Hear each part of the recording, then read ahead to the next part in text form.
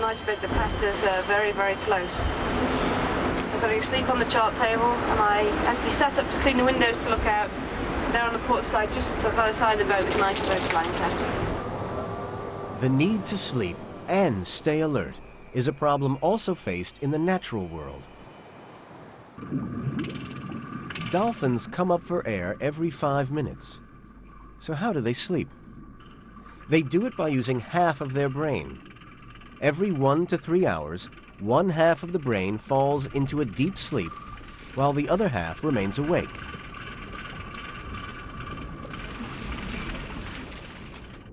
Migratory birds will fly for days at a time without sleeping, but they don't appear to suffer any ill effects. How they do it is something scientists and the military would dearly like to know. Even among humans, there is a discrepancy between how much sleep each of us needs.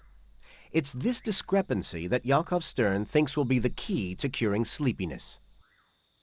We were aware that there are individual differences in how well people cope with sleep deprivation. Some people can really handle it very well, and other people just can't make it. To find out why that is, Yakov kept volunteers awake for 48 hours and then tested their reaction times and ability to solve problems. I felt disoriented. My vision was blurry. I was seeing shadows that did not exist. Using an MRI scanner, he was able to look inside Afari's brain and identify the changes in brain activity when sleep deprived. During some of the tasks, I couldn't remember when images disappeared or when they reappeared. What our imaging is telling us is that the people who can handle sleep deprivation well are using brain areas differently than those who can't. Yakov has identified the networks of the brain that close down when we're sleep deprived.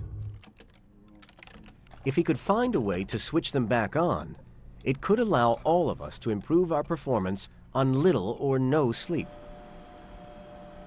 Working with his colleague Sarah Lisenby, Yakov is using a device called transcranial magnetic stimulation, or TMS.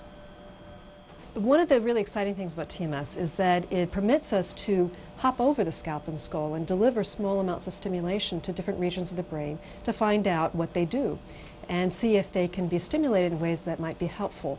By stimulating the parts of the brain that close down during sleep deprivation, they hope to improve Afari's performance.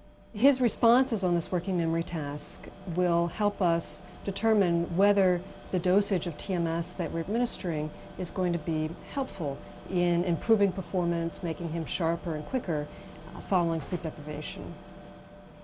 The study is ongoing and results so far have been promising. They hope that in time, this technique will be tried out on real soldiers.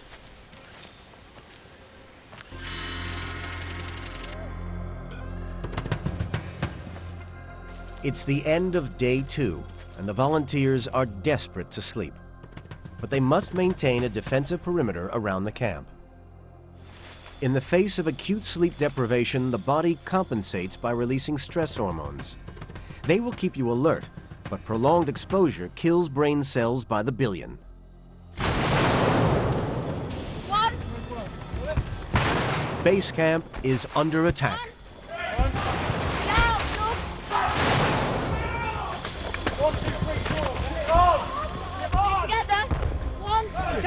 Take them! 1 o'clock! 1 to 5 o'clock we're supposed to be. Julian, what do you got? That's right, spread out! Ian, drop back the other side, cover there, directly behind you.